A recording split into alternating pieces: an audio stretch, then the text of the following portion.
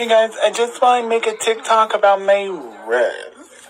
Yes, it's my favorite part of my whole body, and people are always acting really jealous because I have two ribs. Yes. And about 10 years ago, someone pulled me really hard and hurt my ribs. Yes, I couldn't write my name fancy for like 2 years. To the person who hurt my ribs, I just want you to know that it really hurt my feelings. Oh, jeez, you hurt my wrist. Yes. I know it's 2 in the freaking morning. Girl, I have a clock too. I have something really important to tell you, girl. Yes. I'm a really beautiful girl.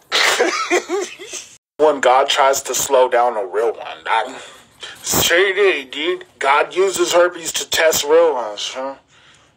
I guess this one's too real. You're not no freaking airplane, girl. What do I look like, a freaking parachute woman? Or like a very bomb-ass, like, airplane pilot? No, girl. I take the freaking buzz. The buzz.